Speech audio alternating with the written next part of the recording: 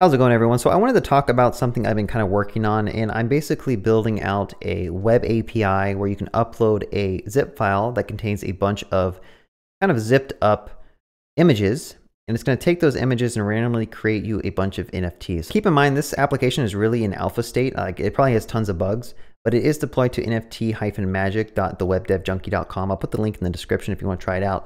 But the idea is basically you can go here and you can go upload a zip, assuming that it has a config file in it. So you have a zip that has a config file. It kind of tells the API how many images you want to generate. And then also you kind of specify the ordering of the layers, right? So you can say like order of backgrounds, eggs, designs, shines.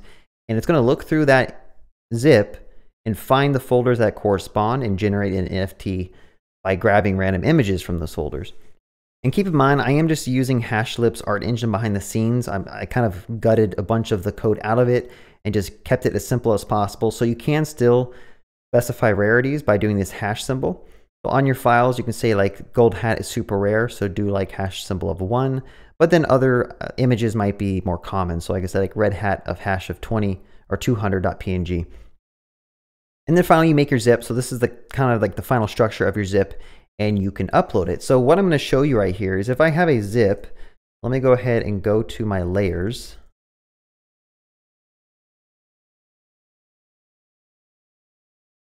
I got some layers here. I'm going to go ahead and modify that config, and I only want to do like 1,000 right now. I don't want to do 10,000 because it might take a while in the video.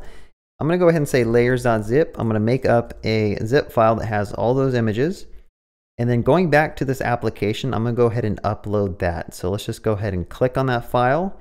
And I want to make sure that locally I am running. So we should see some console logs pop up over here.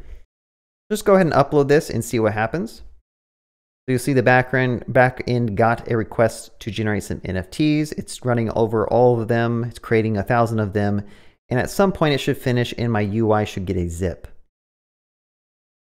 Right, it might take a little bit of time because I am still trying to work out how to make this as performant as possible, since, you know, generating a zip of 1,000 files can kind of be time consuming and resource expensive. But if this doesn't crash, it's like right now it's actually generate the zip. I need to go through and try to figure out a way to make this a much faster, yeah, I just need to figure out how to make this faster. I don't know if there is a way to make it faster, but now it's zipping up the stuff. And then at some point it should finish. Done with all the images, all the JSON. It's finalizing the zip.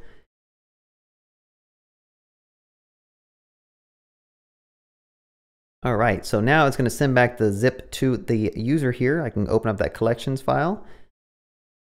And you can see that it has a bunch of files. It has some JSON files kind of describing the NFT images.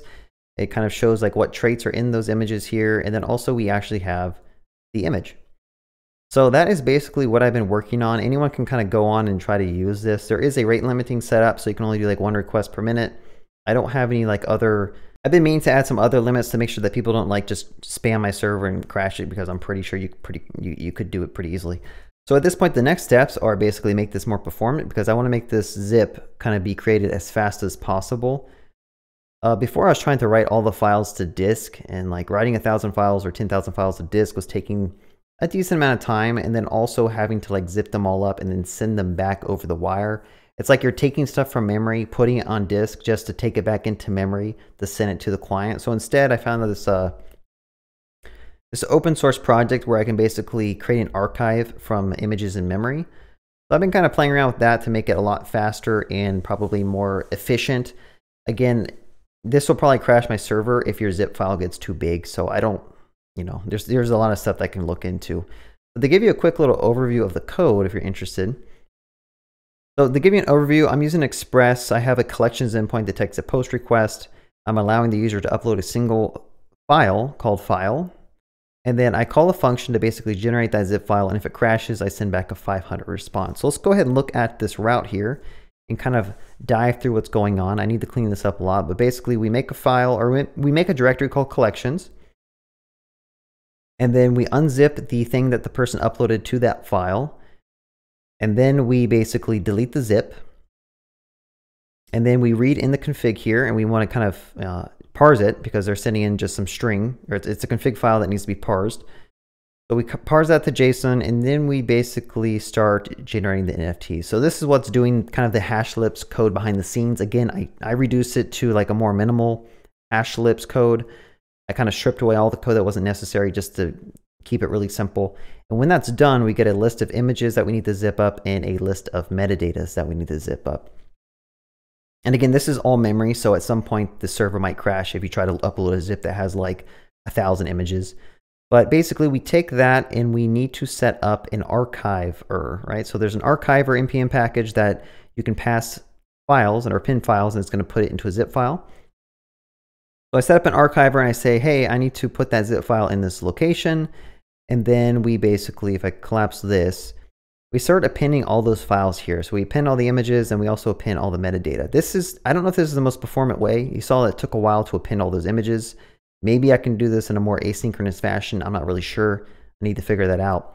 But whenever this is done, we call finalize, which is going to basically go up here and call close. And then we can send back the zip file via a res.send file. This is like built into Express where you can send files back to the user. So we just send that zip back to the user and we get the user to download down here. The zip file will pop up down here in the downloads. So that's what I've been kind of working on. I want to kind of build more upon this and make it more performant. And also I want to kind of add in the ability to preview your NFTs without having to like download the zip again. Maybe bring in React to make it a lot cleaner, give you know, alerts, modals and stuff like that when your stuff is done processing, maybe progress bars. But that's what I've been working on. I haven't decided if I want to upload this code yet because I might actually want to do something with this and maybe accept some like payment with Ethereum or Bitcoin or something. But that's the first step. If you guys enjoyed watching this video, give me a thumbs up. Also leave me a comment below if you have a certain feature that you want to see added to this NFT magic generator. And like always, if you're new to this channel, please press that subscribe button and that bell icon to see more videos in the future when I publish more content. Well, have a good day and happy coding.